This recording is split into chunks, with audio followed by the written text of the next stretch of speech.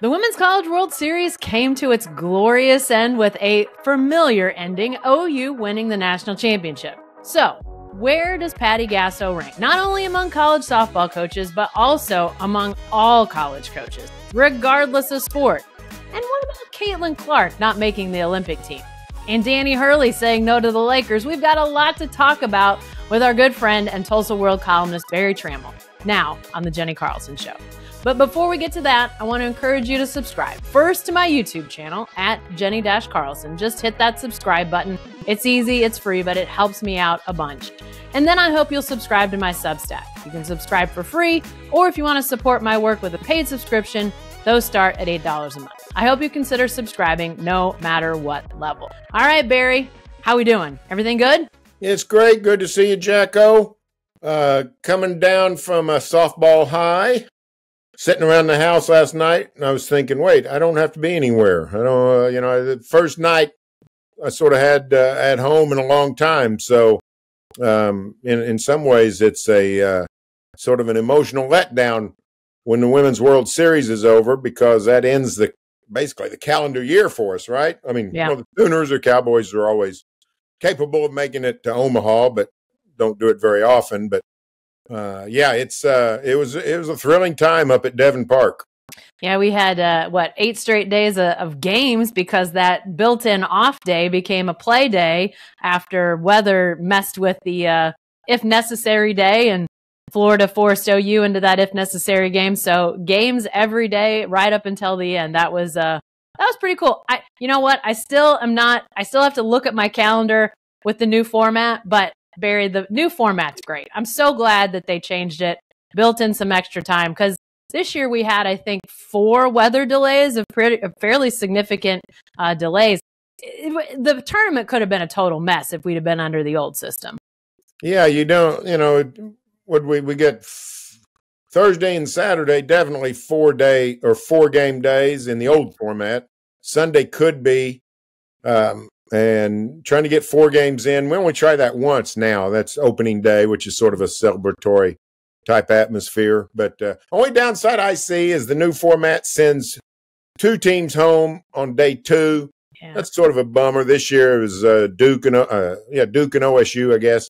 Yeah. And it's always a bummer. You want to keep people around as long as possible. But it is better to spread it out, because it makes for fewer late nights, playing at midnight, and if you do get a delay, it's much more manageable. Yeah, they sort of have some wiggle room there. And, late nights, that was actually on that day that the if necessary game got pushed back as the weather was delaying and delaying and delaying. I think that was sort of my thought. How late could that if necessary second in the second set of games go? Could have been a late start, didn't end up that way. They moved those games before the day even started. But lots to like about that. Lots of great softball you and I saw. Lots of great softball fans out there saw. But at the end, Berry, it was the same outcome that we've seen each of the last 3 years. 6 of the last 8 times this tournament's been staged. That's Oklahoma winning the national championship. So people want to talk about the seniors. People want to talk about the 4-peat, which is unprecedented, obviously. I want to talk about Patty Gasso. I want to talk about her place among her peers. Let's start with OU. There's some great coaches in OU history when you start talking about Bud Wilkinson and Billy Tubbs and Sherri Coale and just the things that they've accomplished. But is Patty Gasso, she's got to be on the Mount Rushmore in my mind, but is she at the top of the list among OU coaches all time? Yeah, I think she's number 1. I thought that before this season. I may have thought it before last season. I can't remember. But she's won at the highest level. Is it 7 or 8? What are we at? 8 now. 8 national titles for Patty. And it's in a sport that at one time was fairly closed off to most of the constituents. And if you cracked the code and got in on the Holy of Holies, well, then it's great, because only 3 or 4 teams could win it. But that's not the case anymore. The SEC, with the way they've developed softball programs, the Big 12, with the way they've developed programs, the ACC, virtually all the places that have a little bit of warm weather, along with the PAC schools, can produce big-time softball. And it's really, you come to the World Series, and in the old days, you'd see 2 or 3 teams that could win it. Now you see 6 or 7 that could win it. So very tough to win national titles, tougher than ever. The regional, super regional format is tougher to navigate through. And for Patty to have 8 national titles, 7 in the last, whatever we said there, the last 13 years is, phenomenal. So I think she's the best. Football, if you win national titles at Oklahoma football, you're a great coach, no doubt about it. But football is also a little closed off, and not everybody has equal chance. And I think whoever you want to pick as the greatest OU football coach, some would say Wilkinson, some would say Switzer. You can make a case for Stoops. There's 3 great candidates. I put Gasso ahead of them. Just the way she's produced, I think she's number 1. 2 things you said that I'm with you. I think she's at the top, and here's why. One thing you just alluded to is how much more parity and how much more difficult it is to win in this sport. When we got to the day of the tournament reveal, and you see those top 16 seeds, and you see the teams that aren't seeded, I thought there were probably 18-ish teams that legitimately had a chance to get to Oklahoma City. And so you start looking at the competition that's out there, and yet all that Oklahoma has continued to do is win championships in this era of increased parity. To me, that speaks to the excellence in the more recent days. But then I think you go back and you say, Oklahoma helped change this sport. You might even say that they were the catalyst for changing this sport. Because like you said, Berry, before Oklahoma rode in and won that championship in 2000, you occasionally had somebody spoil the Arizona UCLA party, but it was pretty rare. Oklahoma does it, and suddenly it starts to look like, hey, wait a second. A team that's not on the West Coast, a team that's not, on the west side of the Rocky Mountains can actually win this thing. Now programs all over the SEC have built these great, facilities. They built up their programs. I think she helped change the sport, which then if we want to take this out to look at college softball coaches, I think you put her at the top there as well. Now, she hasn't reached the win milestones. She's not ahead of the entire pack. I think Carol Hutchins, the now retired Michigan coach, a great coach. I mean, again, winning in Michigan, it's not easy to win softball in Michigan. I think she tops the Division I wins record, but I don't know if you can put anybody above Patty Gasso. Not Mike Candrea, not all the great UCLA coaches. You saw a lot of those coaches before I did. What's your take on her spot among college softball coaches? Well, when you look at the UCLA dynasty, or maybe it's not a dynasty, long run of success, it was split between 2 coaches in the 20th century. Now Kelly Inouye Perez has become the 3rd member of that club, but so you probably wouldn't pick Backus or who was the Sue Inquist. So yep. probably wouldn't go with either one of those. Candrea would be the guy.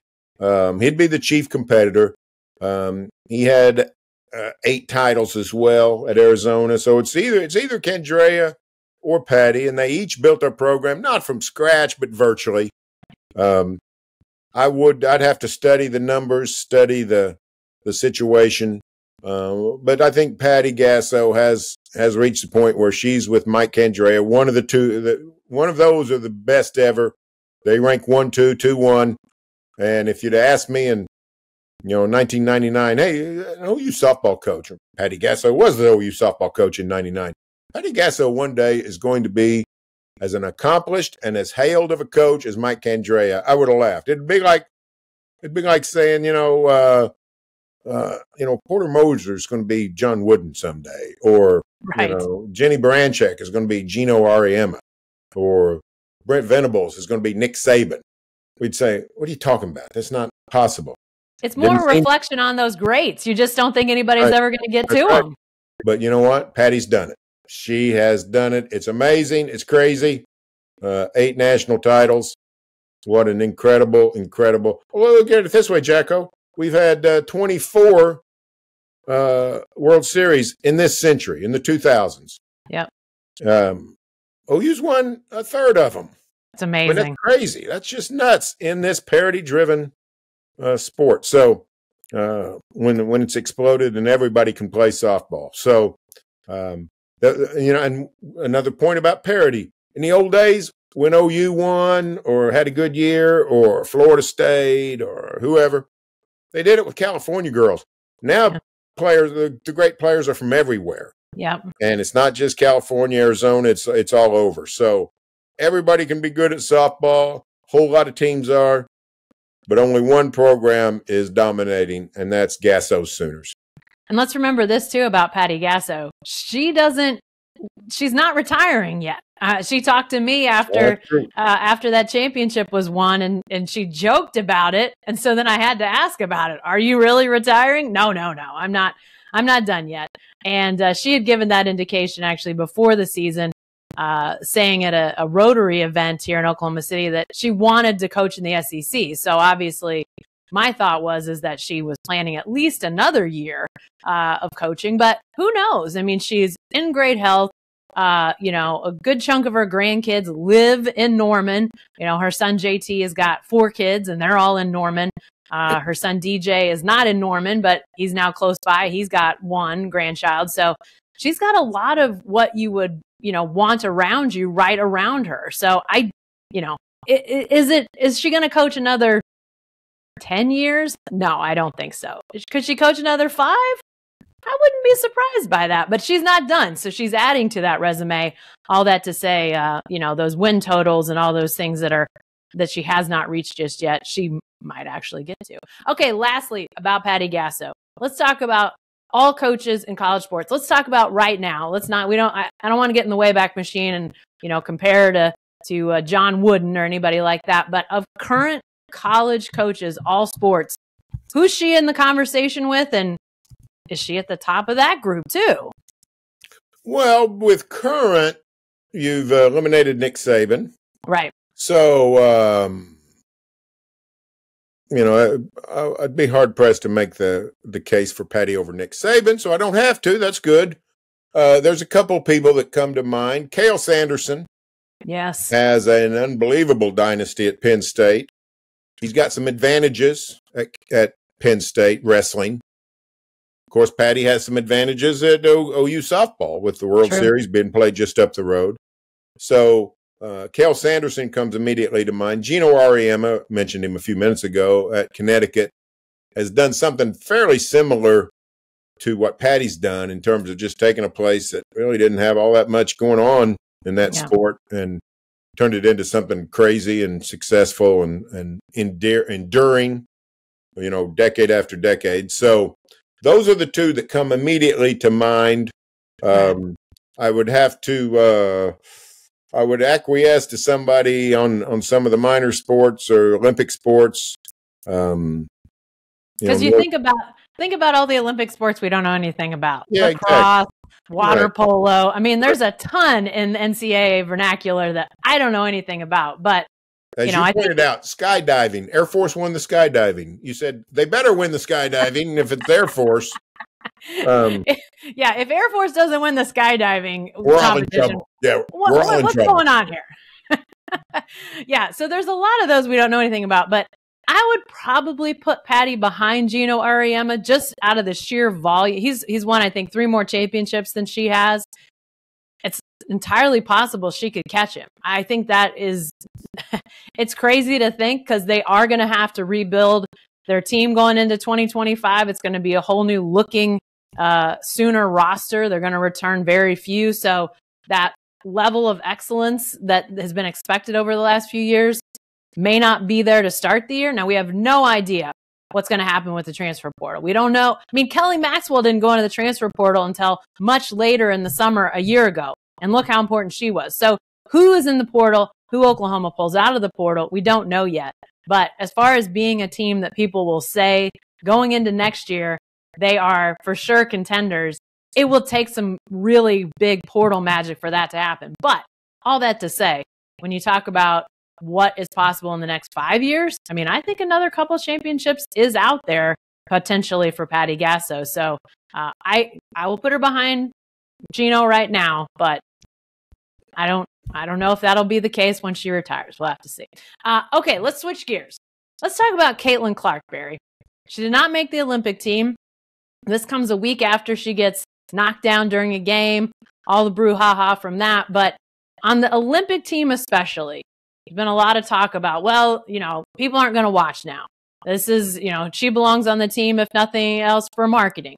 So is this an outrage that she was not picked for this Olympic team? I don't think so. I assume, I'm no expert, I assume Caitlin Clark is not one of the 10 best American female basketball players at this point in time. I assume she's not. And she's great. But we go by, most NBA rookies, no matter if they're rookie of the year, no matter if they're great, no matter if they're Victor Wembanyama, is not one of the 10 best players in the league.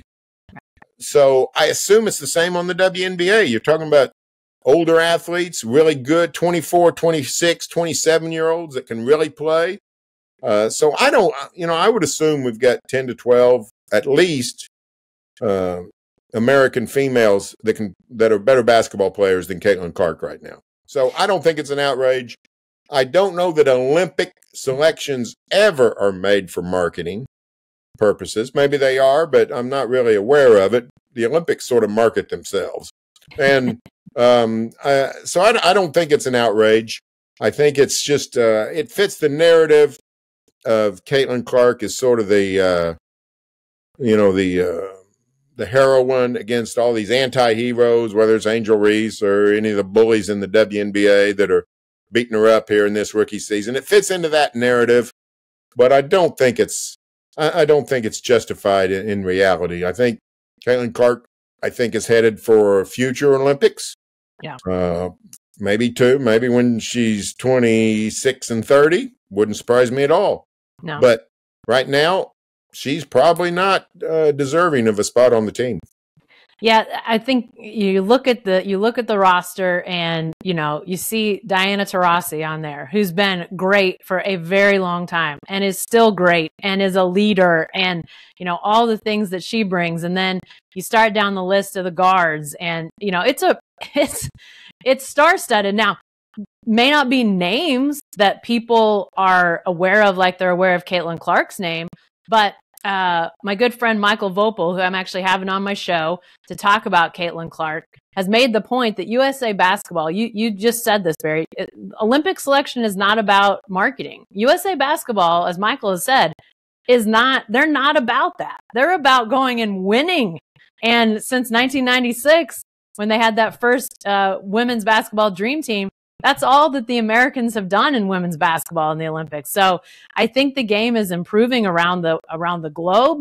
So to not send your best players, and by the way, if Caitlin Clark is picked just for marketing, yeah, she's fantastic, and she's going to continue to get better.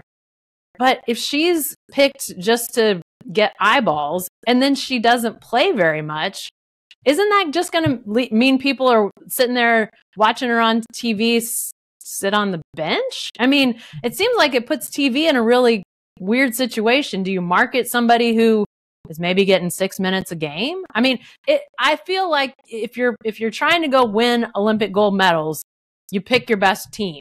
And if she wasn't part of the best team, you have to leave her off the team. I know some people are frustrated by that, but to me, if you include her for marketing, it might actually backfire in the end. Yeah. Now, I will say this. If you do leave her off the team, I'd recommend going ahead and winning the gold medal, because now if you don't, that's the sum of all fears. You've alienated the Caitlin Clark brigade, and also you didn't win gold. So if you're going to take this stand, which I think is completely proper, you need to go ahead and be successful. All right. Lastly, before we get out of here, let's stick with basketball. Let's stick with something that I know some people think is an outrage. Danny Hurley saying no to the Los Angeles Lakers, Barry. Is this an outrage? I thought it was an outrage that he even considered the job. Why would you take that job, for crying out loud? That's a. I assume the money is pretty good. Yeah, but that's a That's a place where careers go to die. They fire coaches and they fire them quick. I made the list yesterday, but I don't have it with me. But Darvin Ham, 2 years, Western Conference Finals last season, out now. Frank Vogel wins the 20 title, gone 2 years later after that. Just a litany going back to Phil Jackson. Since Phil Jackson, they just don't keep coaches. It's a high-pressure job. It's a difficult job. Coaching LeBron James is not easy. Really, there's been one guy that's really done it successfully, and that's Eric Spoelstra, I would say. So, the Lakers are not a franchise with a great future. Their leader is 39 years old and will be 40 next season. The other standout is the other superstar is oft injured, Anthony Davis. Beyond that, they don't have a great roster. They don't have a bunch of assets. This is not a franchise on the incline. It's a franchise on the decline. Sign up for there, and you could be out on the street quick. Now, Danny Hurley would be back, coaching Kentucky or, Kansas or wherever. Who knows in 2 years? But he's got a good thing at UConn. He's building quite the legacy. I thought he would be madness. You go coach Victor Wembanyama? Hey, maybe so. Go coach the Boston Celtics? Hey, they got a stacked roster that's in its prime. Yep. Go coach the Thunder or one of these other teams with a bunch of young players that have a bright future? Sure. Coach the Lakers? So Jack Nicholson can criticize you and Bill Plaschke can write bad things about you? I don't think so. I couldn't understand why he would ever consider it in the first place, other than the money. And it's my understanding that Connecticut, which I think is pro rata the wealthiest state in America, I think they're going to be able to pay him a pretty good chunk of change. Yeah, last I heard, he was not going to be destitute in the street of Storrs, Connecticut, walking around with his hand out. You ever been to Storrs? I have. I've covered a game at the what is it? Gamble Pavilion. Yeah, Gamble. Thank you. Gamble yes. Pavilion. Yep. It's a very small town. It's very kind of rural. I'm not making this up.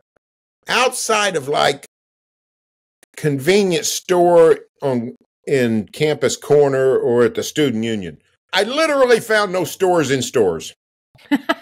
Storrs has no stores. It's the dangest thing. It's literally just a little village with a massive college campus around it. It's the darndest thing. Yeah, the thing I remember most is the dairy. Apparently they've got really good ice cream there. Oh, well, there you go. I didn't get a chance to go. I was there on the weekend. I think they were closed on the weekend. It would not. The best thing about ice cream up north is you get it in the winter. Heck, it doesn't even melt on you.